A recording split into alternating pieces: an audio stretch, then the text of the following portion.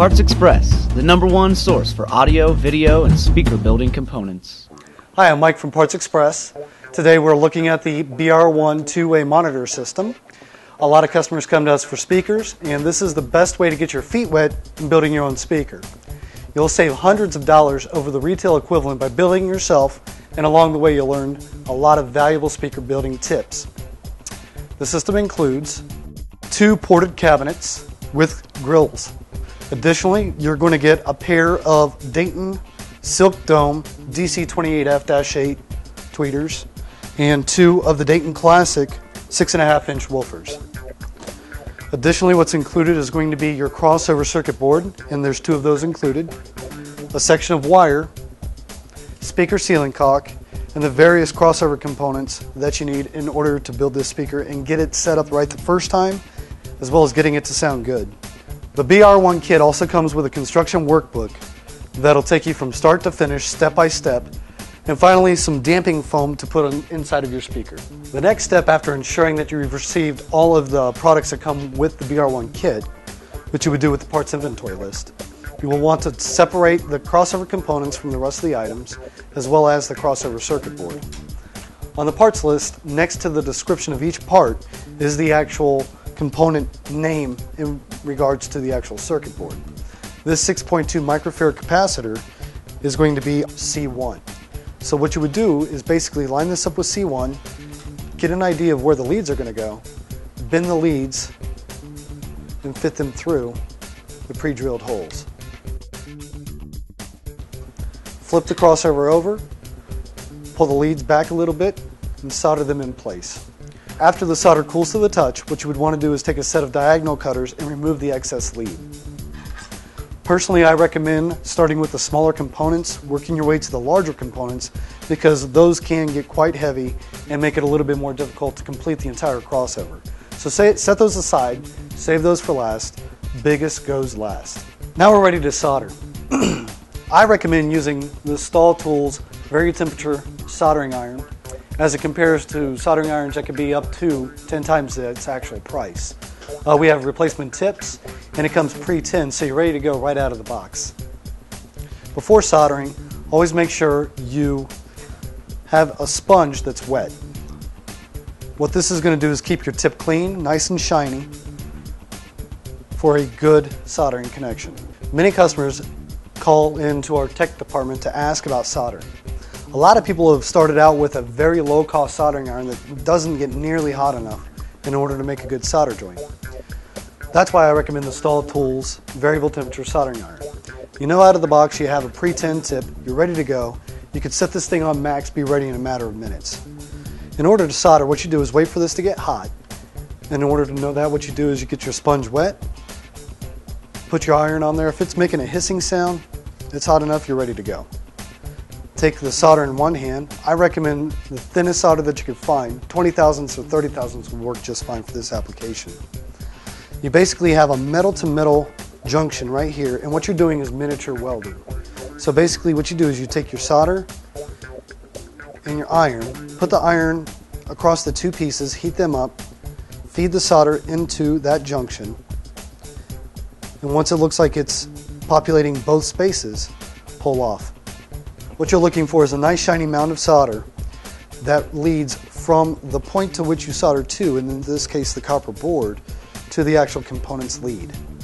In order to make sure you have a good solder joint, what you would want to do is come back around, pull on the lead, make sure it has no give whatsoever, take the lead and fold it back. If the lead folds back such as this, that's a good solder joint. I recommend soldering one component at a time because that'll minimize confusion and clutter. Not only that, it makes this a lot easier to deal with in terms of flipping it back and forth. Once you have your solder joint complete, get a set of diagonal cutters and cut the excess lead. I recommend the Exolite small diagonal cutters that we sell here at Parts Express. They work very well for this application. What you want to do is go all the way to the base of where the lead comes out and just simply cut and remove. Stand this back up. Get as close as you can, cut and remove. What you're looking to avoid is any type of short between one junction and where another one might occur. That's another reason I recommend just doing one component at a time. This particular capacitor that we're working with here is the 0.1 microfarad Dayton audio film and foil capacitor. We are putting it in parallel with the electrolytic capacitor because the electrolytic capacitors are low expensive, and by wiring this in parallel you're increasing the value by 0.1 microfarads. However, you're also increasing the actual audio value of the capacitor because this is going to lead to a better hysteresis than this would have by itself. So by putting these together, what you're doing is you're creating a capacitor that is going to hold closer to its rated value of 47 microfarads. You're adding a 0.1, so you're going to end up with a 47.1 microfarad capacitor. And when you get around where that capacitor actually starts to work in the circuit, it's going to hold closer to that value because of this bypass capacitor. What you have to do to install it is run the leads in parallel. So that means you want to stack these long side by long side, and then just run the leads down here together. Pull the leads back kind of tight. Solder this point right here, and then remove the excess. It gets kind of tight, so it's really good to have a pencil thin soldering iron tip.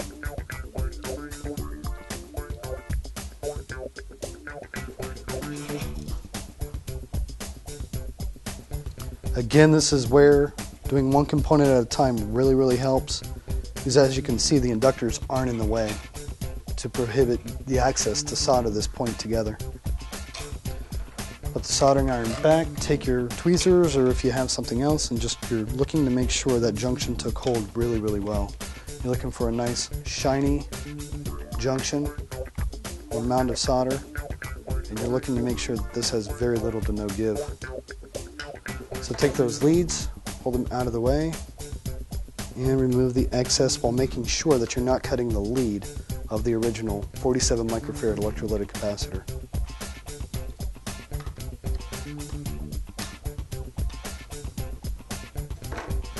And that's what it'll look like when that part's finished.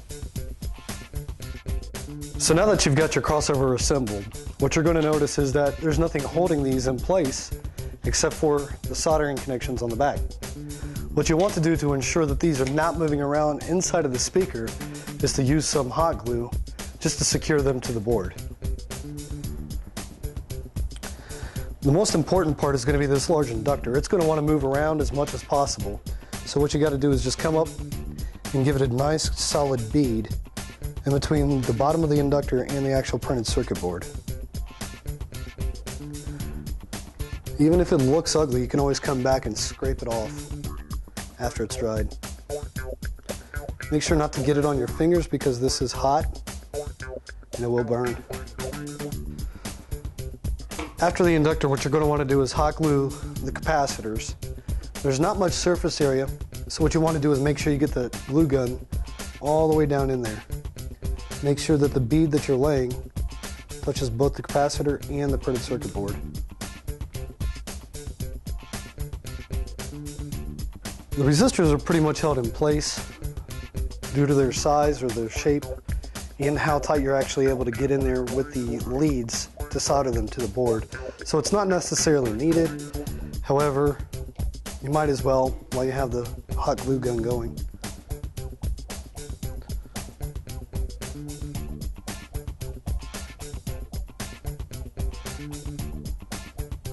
Lastly, you're going to want to hit this inductor. You don't need nearly as much because of the exposed edge.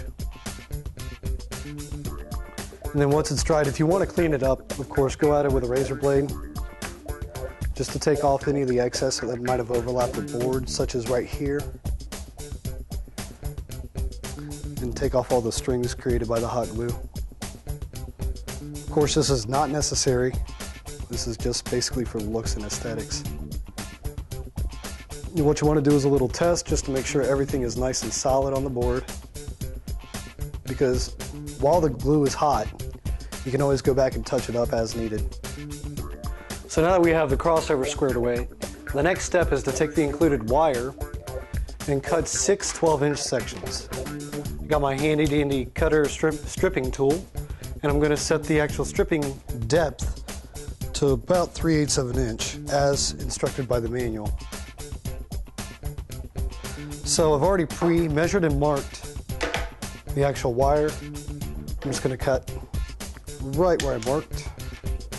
And again, I do recommend these handy dandy wire cutter stripping tools, as they are well worth their weight in gold.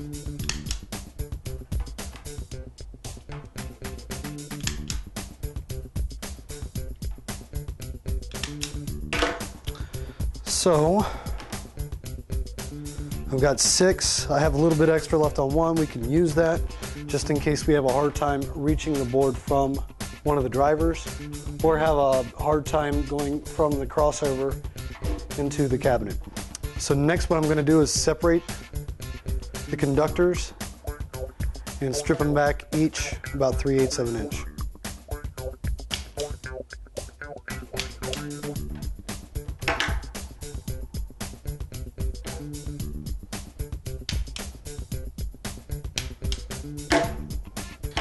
Of course, one of the key components of stripping a wire is to make sure that none of the conductors are left behind in the insulation. I don't consider it a big deal. However, I was always taught in my electricity classes that you want to leave as much wire on the actual conductor as possible.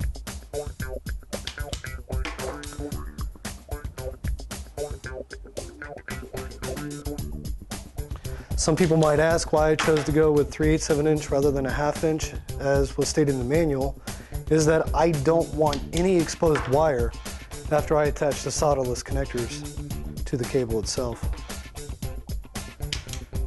Any exposed wire can obviously create a potential short.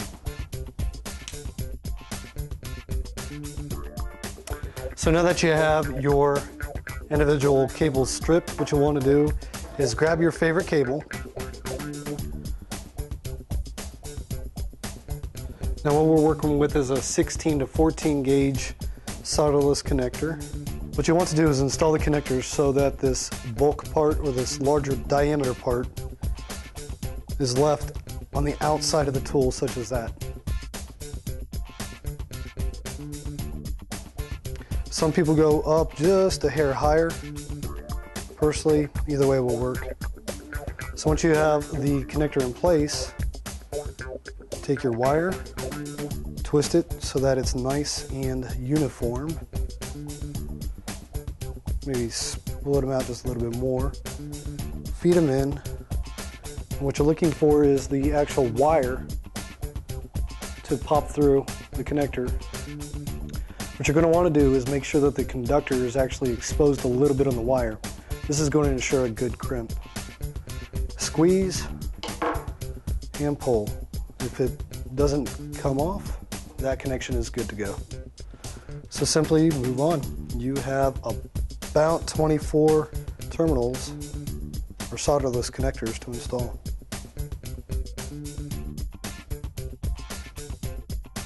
So now that you have all of your cables made up, what you're going to want to do is install them onto the actual crossover board. The crossover board is clearly marked for the input, woofer, and tweeter terminals, as well as the phase or proper polarity for how the cable connects to the speaker. Make sure you observe the proper polarity, otherwise your speaker will not sound correct. You might notice a loss of bass, or the tweeters might image to the left or to the right, depending on the actual input signal. That's what it looks like with all of the cables connected. Go to part 2 for the rest of the BR-1 assembly.